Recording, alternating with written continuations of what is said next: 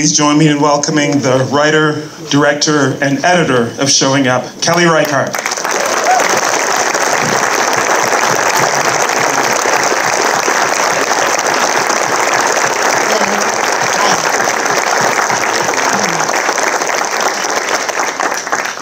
Congratulations on the film, Thanks. Kelly. It's beautiful. This is my second time seeing it. The first time I saw it on a small screen. Tonight I saw it on the big screen, and it was a different experience. I saw connections among the characters. I saw detail. I saw the art in a deeper way. I want to ask you first about Lizzie as an artist, and not just her practice, but the role that art plays in her life, which seems to be both kind of a salve and a frustration sometimes. But can you talk a little bit about Lizzie as an artist? Let's see.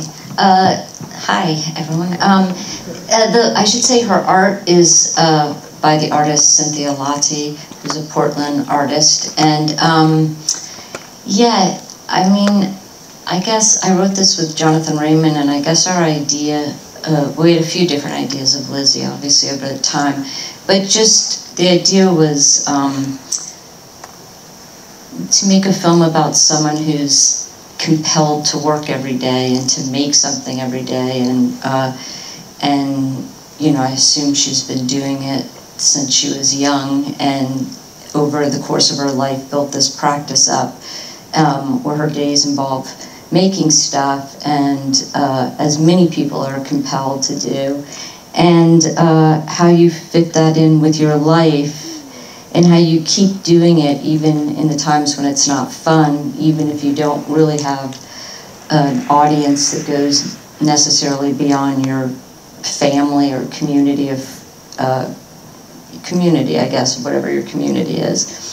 And so that was sort of what we were interested in looking at. And so,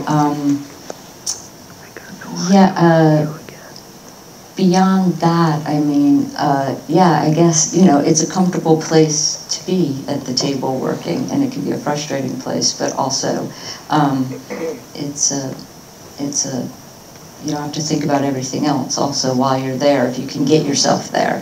So I think those are some of the... I really enjoyed the relationship between Lizzie and Joe, her landlord, her nemesis in some ways as well. And whenever somebody says, you're the best, you need to worry. So I want to ask you a little bit about sketching that relationship between the two of them. Joe, who seems so free in her life and her art. Yeah, I mean, in all the different ways that making art or films or whatever is, well, like a lot of things, are unequal in, you know, whatever it is. Your financial situation, you know, as far as race, gender, all the ways, and also the A personality versus the easier time with people personality.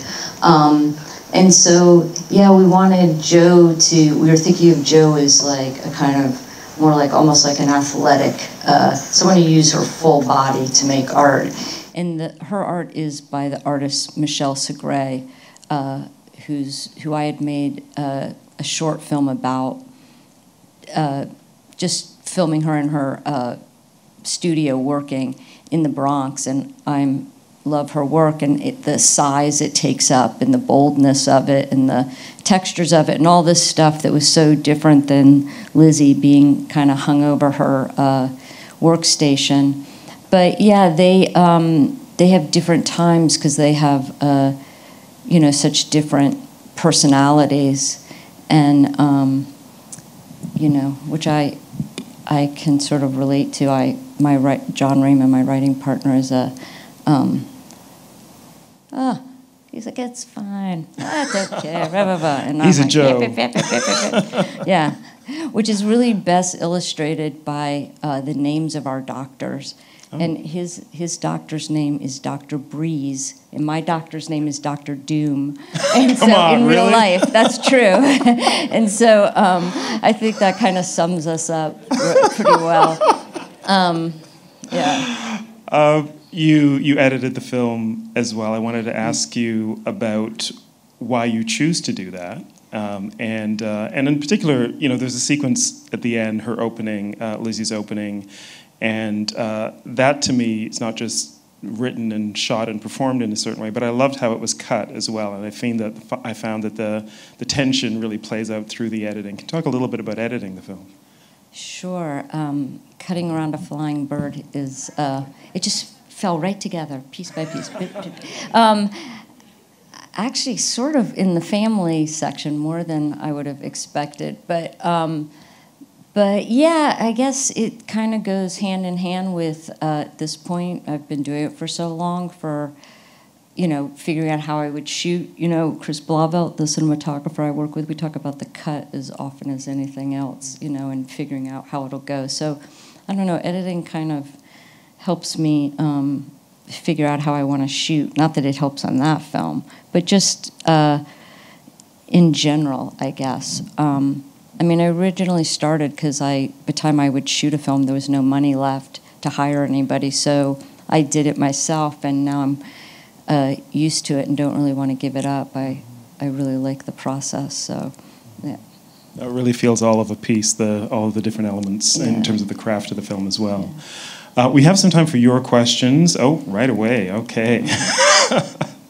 We will start here, and then we'll go further back. Go ahead. Sadness. Thanks.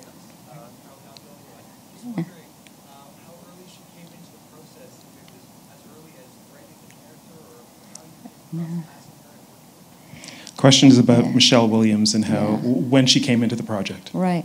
We've worked together on, we've done 3 other films together, so, for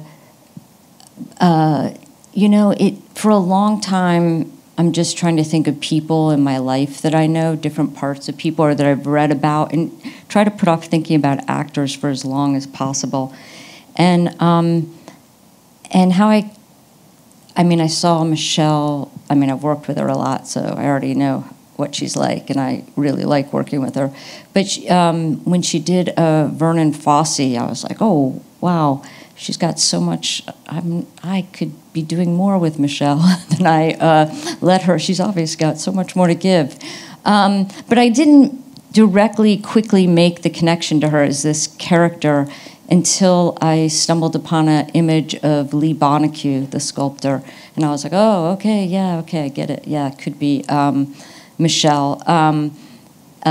Michelle looks a little bit like Lee Bonnecue is a sort of a sculptor who's it was the first thing I sent to Michelle, and I sent her 10 pounds of clay, and she started at home just getting just playing around with it, and started taking Zoom sort of tutorials with Cynthia. And that went on for months, and then eventually she came to Portland and worked in the studio with Cynthia in the weeks before we shot. Likewise, Hong was working with Michelle Segre. And the other artist whose work is in the film is Jessica Jackson Hutchins, who does the glass that's in that Heather Lawless, the visiting artist, has in her classroom. There's a lot of art in the film. We got people were really generous in lending us their art, but those are the sort of ones that characters, the art was all sort of cast before the characters, because I couldn't really figure out who these people were until I understood what their art was and sort of and these were all people who I had access to their practice and I could visit regularly and get my own head around it first, and what type of person would make this, stuff, yeah. Thank you. Let's go back here. No, behind? Oh. There's someone in the middle back there who had a hand up? No? Okay, let's go to you then. Partially already answered about how the artists make the work are connected to the characters. But my other question was going to be the name of Joe's show. We just saw the word astral hammer. I know. Yeah. Oh, shoot, I wish you wouldn't ask me that, because I can't remember right now. It goes on, and John Raymond and Michelle Segre came up with that, and I really didn't see it till it was already up on the wall. And so it was, yeah. But Michelle's names for her stuff are pretty, so her and John together actually came up with the name, and I wish I could remember the name of the entire thing, but I can't right now. But just to say that, you know, I was telling Hong and Michelle, like, you're working with these artists, but they are not the character. You know, the characters are this, I mean, it's forever progressing who these people are and whatever. But it was kind of impossible for them to not absorb, because the making of stuff is just to not absorb things. The work's so personal.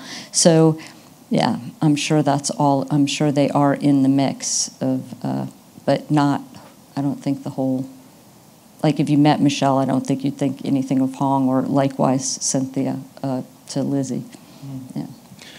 Thank you. We were going to go back here. Let me just see if there's anybody else. Poor guy.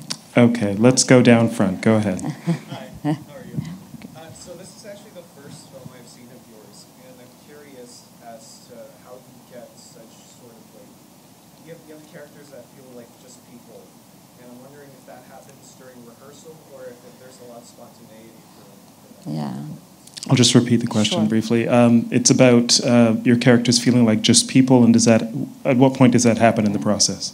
You didn't say the part where he said he didn't see any of the other films yet. I did not. Wow. He'll get to it. Why, just based on the rest of the question. Which was what? They're so natural, yeah. Because it's just like Michael Lee. We work for a year. No, we don't rehearse, honestly. It's the opposite. We don't rehearse. In all the films, there's always some preliminary, there's work for people to do, like in this case, learning how to make the art. And there's that, and there's being in the place, and like the school where we shot, the Oregon College of Arts and Crafts, which is this beautiful arts college, over 100 years old, super important in the Pacific Northwest in the 60s and 70s for pottery and ceramics, which shuttered its doors in 2019, I think. So sadly, but we had that space, and our production offices were in the school also. So we were in the space, and all this art the school was empty when we got there completely. And so the art department brought in all these young artists in Portland, and so people were making work in all the rooms after we decided what would be going on in each room.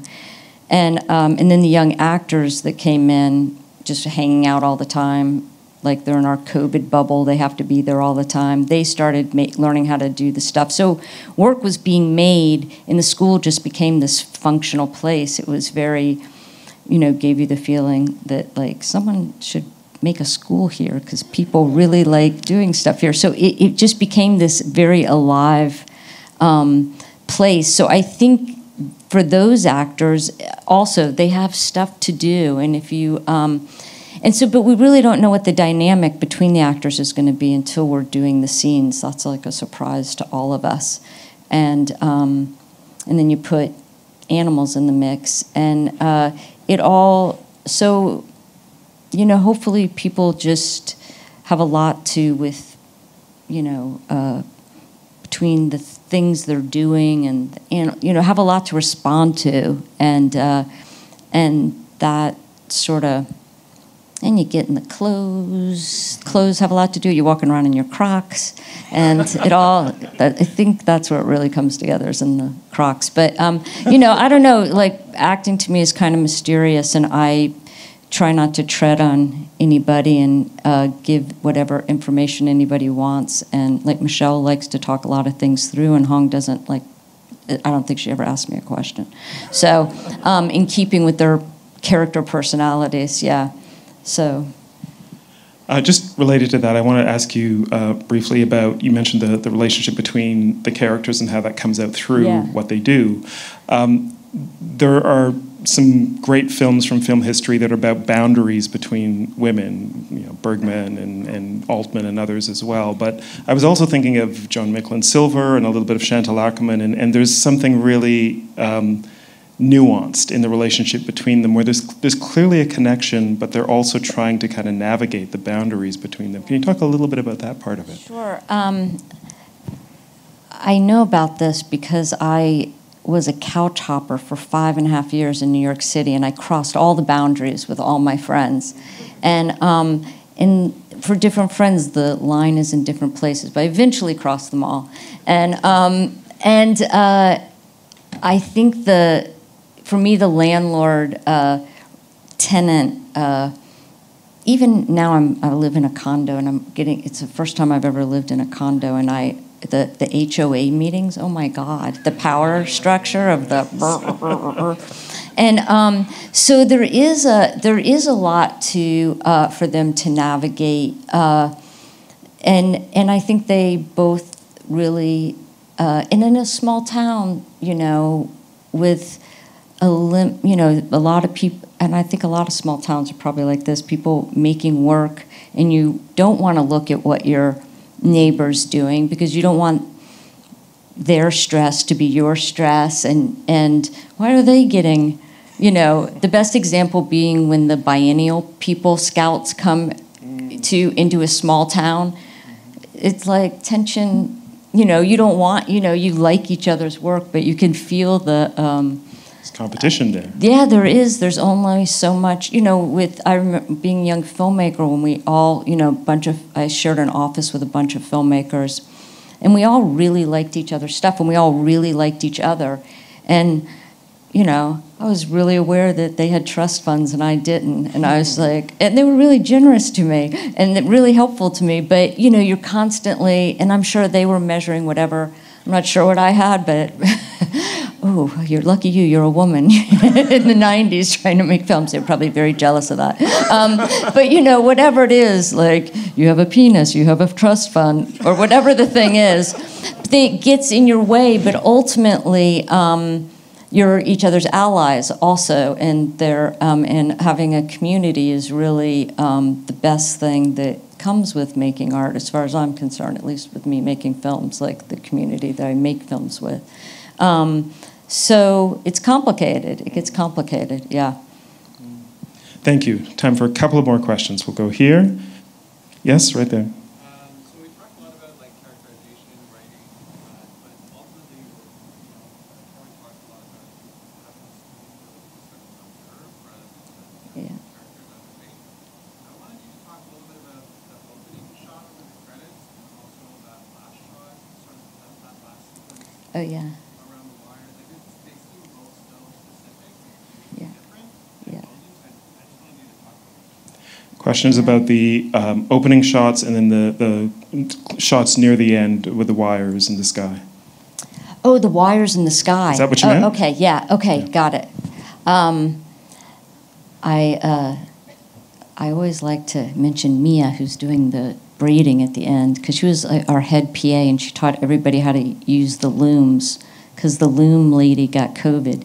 And so luckily, someone that was working on the movie, and so anyway, but the wires, they're both, okay, the shot, we did these really nice dolly shots through. Those are Cynthia's watercolors that she does before she does a sculpture. And so, again, this idea of process.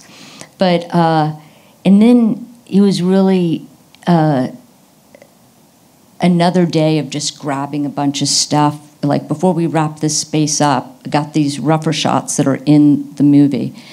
And I remember the first cut I showed, an early cut of the film, to Todd Haynes, and his note was, the other great thing about community and the people you make art with is you get good feedback from them.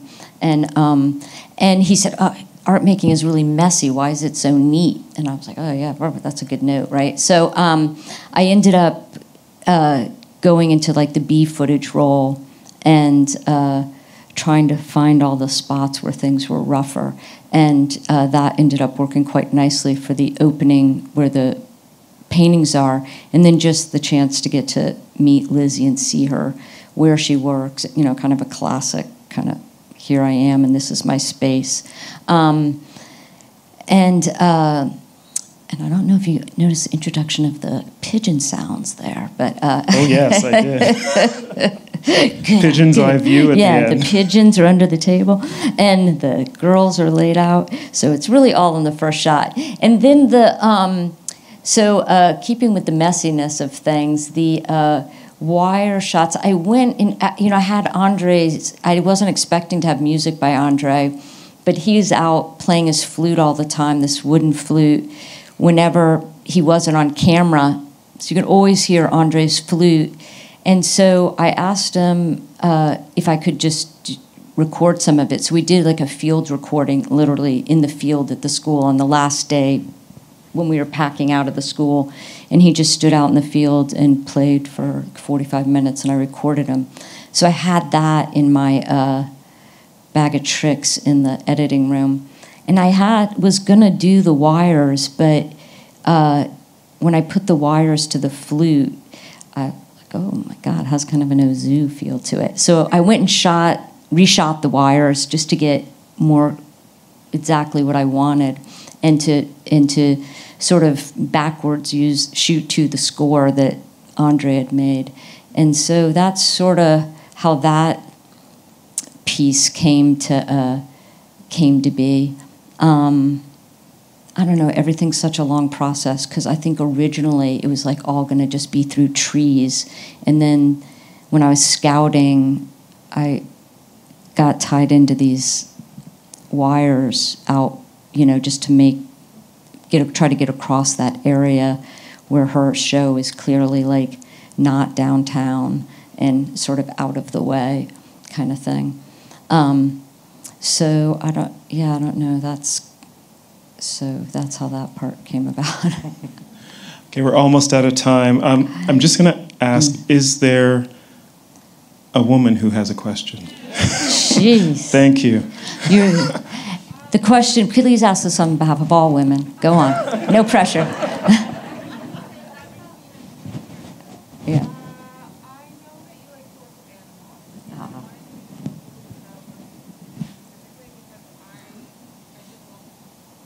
I'm not going to talk about that because I see someone's recording, and I don't really want to talk about that because that's gives away so much of the movie. Oh, so really, any men? Question from any men?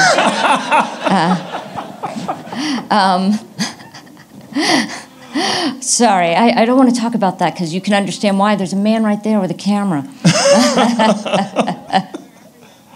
Yeah. Animals, I like animals. They're more fun to hang out with than they are to shoot with, to be honest. It's time consuming, and each kind of animal is different. Cats harder than dogs, as you would expect.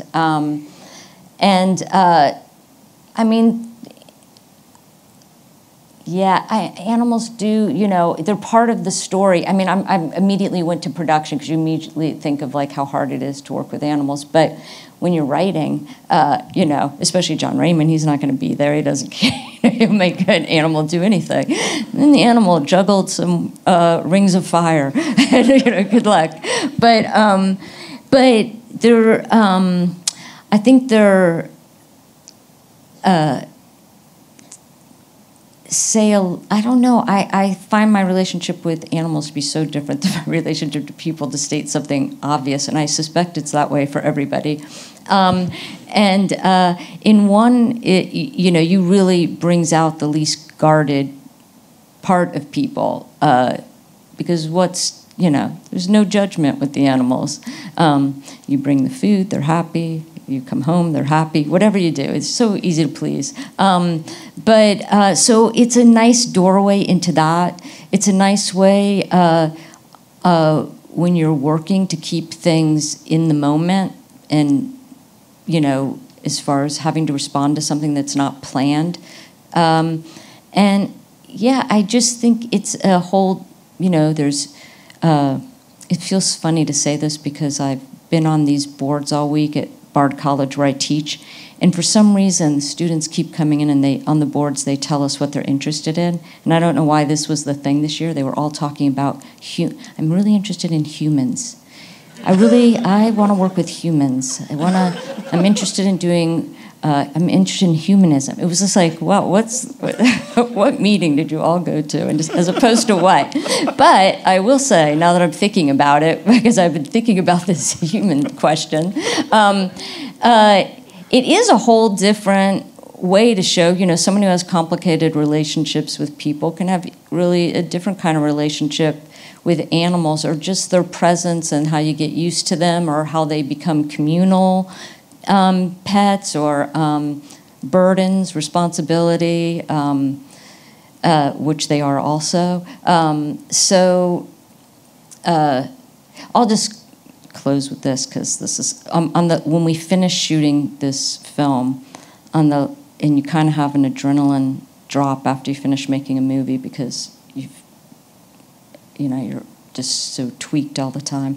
And I went out into the world, and I didn't have, it wasn't 4 a.m. I just went out in the world by myself and got my cup of coffee, and I walked to the park, and a bird dropped out of a baby bird dropped out of a tree right at my feet. And I was like, wow. Do I have to deal with this bird? This goddamn bird. What's my responsibility to this bird? Fortunately, another woman came along, and she said, I've got a shoebox. I'll go back and get it. And I said, great. I'm getting the hell out of here. Anyway, that was the day after shooting. Thank you so much for having me and for coming out to the movies. Appreciate it, and thank you, Cameron. Thank you. Please join me in thanking Kelly Reichardt.